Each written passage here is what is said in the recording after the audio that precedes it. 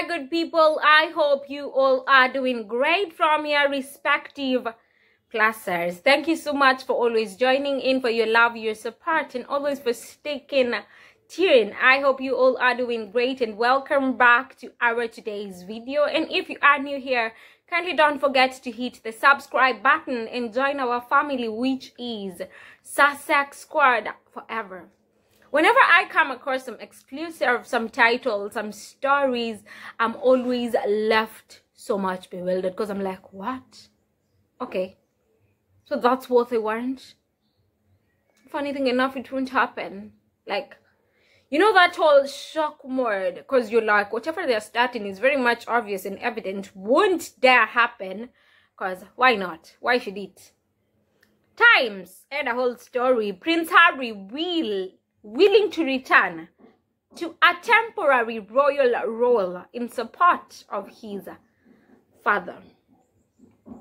Definitely never happening. Even if Harry was that one person who feels, I know he feels so sorry for his father and would love so much to represent him or just step up for this particular time, most especially of this period of theirs that they are facing. But trust me, he's not ready.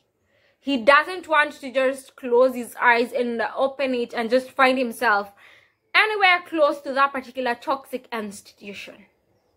Whatever they did to him, what they made him go through, it's one thing Harry won't dare forget today, tomorrow, or even the day after tomorrow.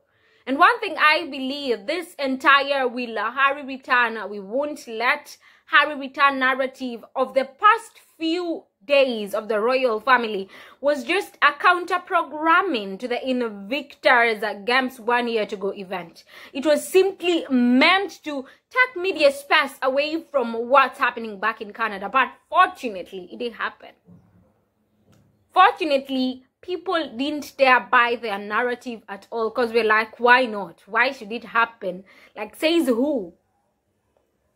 I don't know what's your take on this, but from my own perspective, this was all a counter-programming thing. They thought by doing so or by saying so, at some point, it will work for them. But it didn't favor them even at any particular point.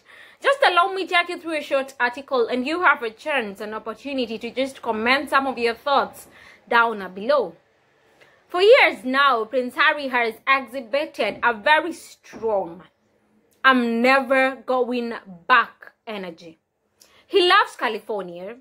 He loves being able to protect his wife and children. He loves that he's not part of the 24/7 toxicity in the UK. During his Good Morning America interview, which aired on Friday, Harry said some interesting things, like, in quote, "I love every single day in America, and I have my own family." When asked about the Windsor, it has been abundantly clear for a long time that Harry is happy where he is.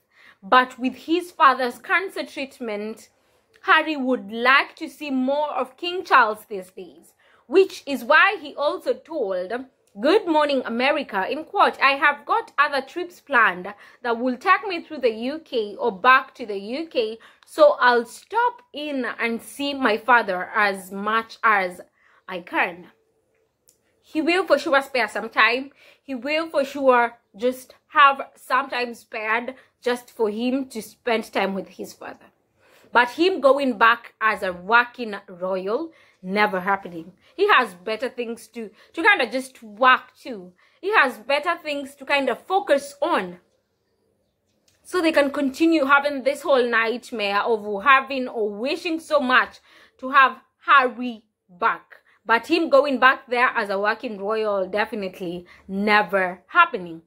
I took that to mean that Harry will continue to make the effort to have some kind of personal reconciliation with the neglectful father he clearly adores.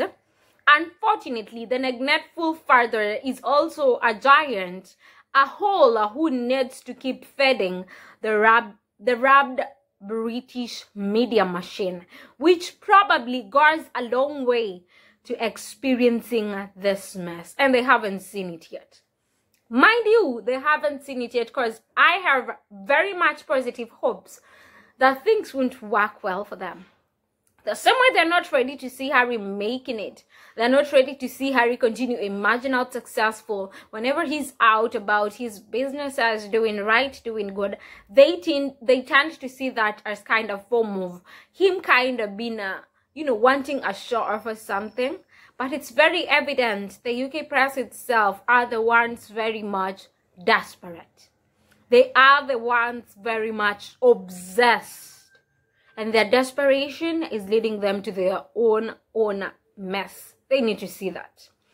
It's almost as if the half-in-situ solution that the Sussexes suggested in 2020 is now suddenly a good idea for years later. Weird.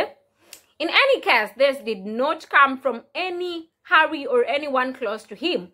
The source is the same one who insisted to the Times, in quote, the meeting last week with his father at Clarence House, at which the Queen was also present, did not provide time for a detailed discussion. Now suddenly Camilla was in the room. After it was Camilla herself who went ahead and stated that.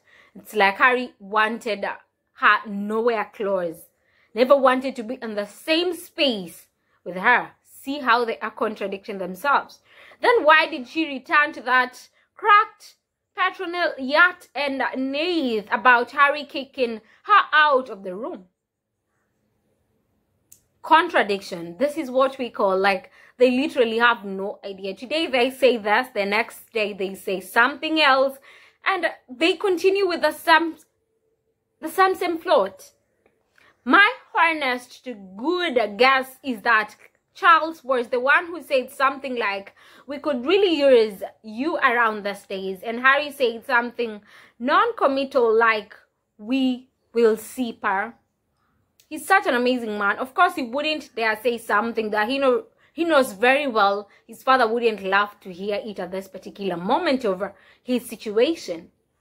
No matter the situation, no matter the circumstances, one thing that is very much evident, Harry is never going back there as a working royal. They had an option, an alternative to keep them in their presence, but no, they turned the offer down. And now they're getting back to that. Definitely not happening. So they need to understand Harry's never getting back. Harry's never going back as a working royal. Harry will be there when his father needs him in terms of wanting a discussion with the son. But what the media is so much anticipating for, definitely never happening. The other candidate for who was the source of this is, of course, Prince William.